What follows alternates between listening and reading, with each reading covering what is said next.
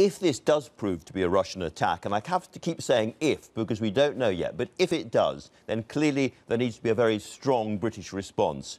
Mrs. Litvinenko was suggesting that after the report into her husband's murder, the response simply wasn't strong enough. What would the Labour Party like to see if you were in power now? We've got to work, of course, let's see the outcome of the investigation. You're quite right, we can't leap to any conclusions at the moment. But it doesn't matter whichever state it is, we've got to use every diplomatic method we can, linked up with our European and other global allies, to ensure that we isolate that particular administration if it is a state that's involved in this.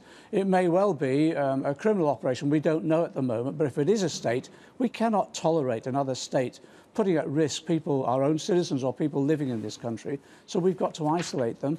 And as I say, I think one of the methods we can do that, even if it's not the state and it's around an individual, is the sort of measures like the Magnitsky clauses that we were putting forward. One very clear thing that you could do is stop appearing on Russia Today, which has been described by one of your own ministers as a Kremlin propaganda vehicle.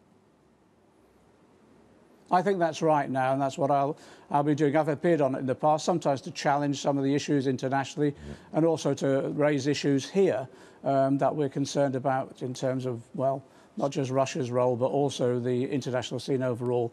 And I think that's right, because I think from what we're seeing from Russia Today at times goes beyond objective journalism from what I've seen. So, yes, I think that's right. So this is a change in direction. Peter O'Dowd, your deputy, was on Russia Today only yesterday. Are you going to be encouraging the rest of your colleagues to follow that lead? Yes, I am, because I've been looking overnight at some of what's happening in terms of changes in coverage on Russian television in particular, and I think we have to step back now. And I can understand why people have up until now, because we've treated it like every other television station. We've tried to be fair and making sure that, again, any country's television station, we try to be fair with them. And as long as they abide by journalistic standards, which are objective, that's fine. But it looks as though they've gone beyond that line. So, yes, we'll be having that discussion. I mean, with respect, it was never really like any other television station, was it? Tom Watson, the deputy leader, said that Russia Today was reporting false or inaccurate stories and aligned its editorial policy to that of President Putin's Russian state. And that was back in November.